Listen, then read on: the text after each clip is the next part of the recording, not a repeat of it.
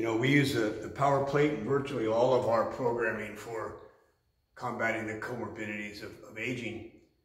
Our fall and fracture reduction programming, our pain mitigation programming, our peripheral neuropathy programming, our Parkinson's disease programming. It's a useful tool in the orthopedic side of things as far as from rehab, spinal cord injury, etc.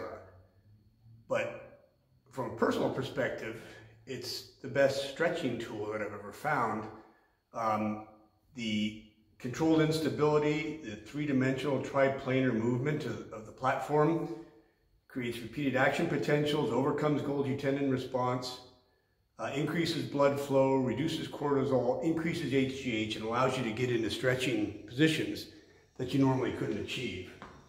So every day, I end up doing probably 20 minutes of stretch on power plate in various different postures, on the floor, standing. I've got a regimen of probably 20 different stretches I do on this that I've been taught and developed over the years.